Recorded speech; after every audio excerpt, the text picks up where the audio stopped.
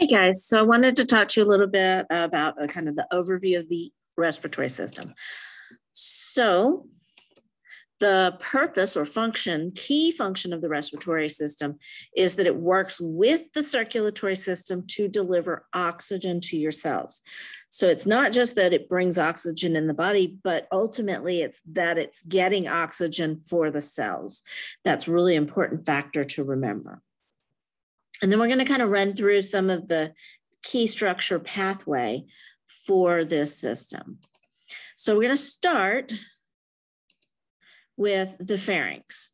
The pharynx is this kind of central, I almost think of it as a lobby. It's just this cavity that connects the nasal cavity, the oral cavity with the esophagus and trachea.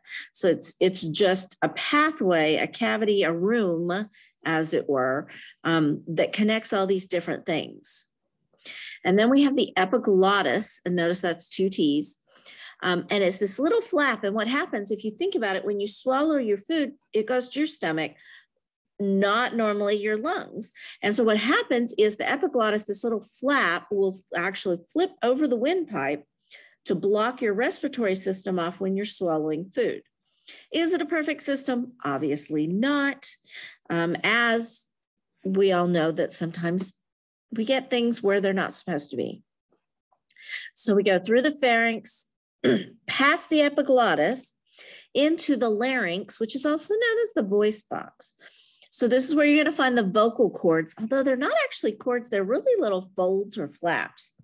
And what happens is when you exhale, it only works on the exhale, these flaps will vibrate, and that's what makes sound. And we, of course, as humans, have figured out and learned how to manipulate the lengths of these cords, these flaps, in such a way that we can make a variety of sounds, ultimately stringing them together into speech. So we go through there, through the larynx, into the trachea, which is the main windpipe. And you can feel that right along your throat, and you'll feel like these little rings. These are cartilage rings that keep the airway open at all times. So this is all about moving the air. So far, it's all conducting. We're carrying that air into the body. Then we move into the bronchi. It's the main trunk of the trachea is going to split into two bronchi going into the two lungs, which ultimately will split and split and split to bronchioles. Think of it like tree branches. At the ends of these bronchioles, you find these little clusters that kind of look like little clusters of grapes. And you'll notice we have arteries and veins that kind of wrap around and engulf them.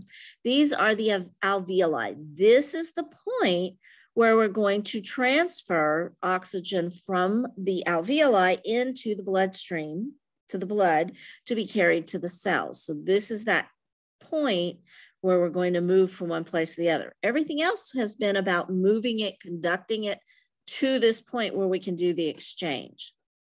Now, this whole process is possible because of this little pink muscle down here below the lungs, and that is known as the diaphragm. And the diaphragm normally is sitting at a curved position, and when it contracts, it flattens out, making the whole chest cavity bigger. There's more volume there, which lets the air flow in. In our next lesson, we're going to talk about the whole mechanism of breathing concept. Hopefully that helps. And we will see you in the next lesson.